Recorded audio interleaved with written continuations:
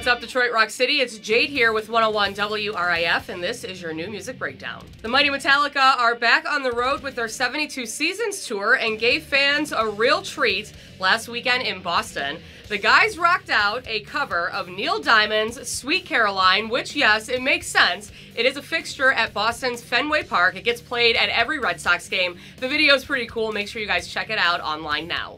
Papa Roach have teamed up with country star Carrie Underwood for a new version of the song Leave a Light On. The proceeds for the updated version are going to suicide prevention and mental health awareness. Carrie Underwood, no stranger to rock and roll. In fact, she has shared the stage with Guns N' Roses and even had a fangirl moment about our very own I Prevail. It's safe to say she definitely rocks. Mark Tremonti's solo band Tremonti is planning to release a new album titled The End Will Show Us How on January 10th.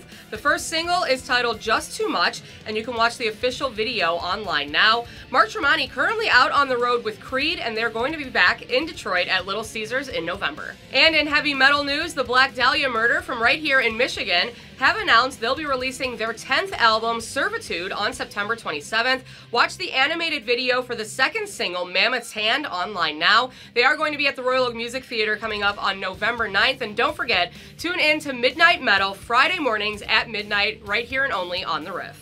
That's it for your new music breakdown. I'm Jade with 101 WRIF. Cast your vote for this week's new music breakdown poll at WRIF.com. Your chance to help us decide what new music we play. I will kick off high noon on Friday with the winner.